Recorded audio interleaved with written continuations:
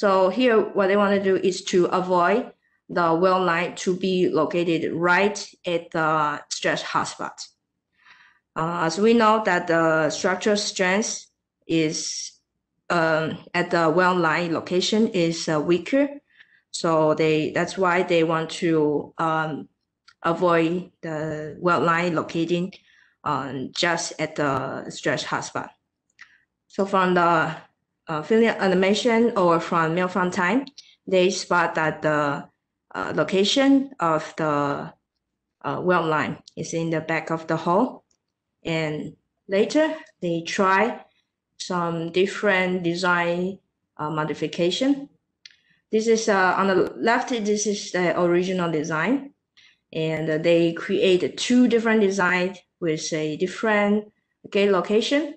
The gates in the original design is on the side of the part, and on the two other design, they move the gate location to the top, center top, and the side top of the part.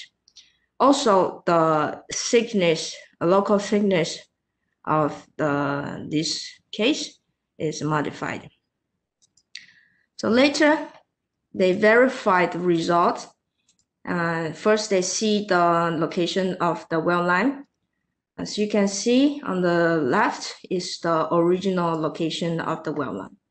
And on the type A modification, the location of the weld line is slightly shift from the original location.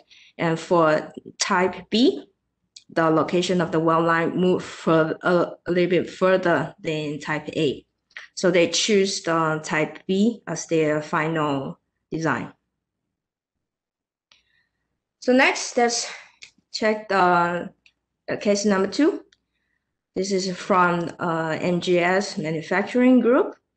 Here they try to use a Moldex3D to do analysis on cooling insert heat transfer. So here is the model.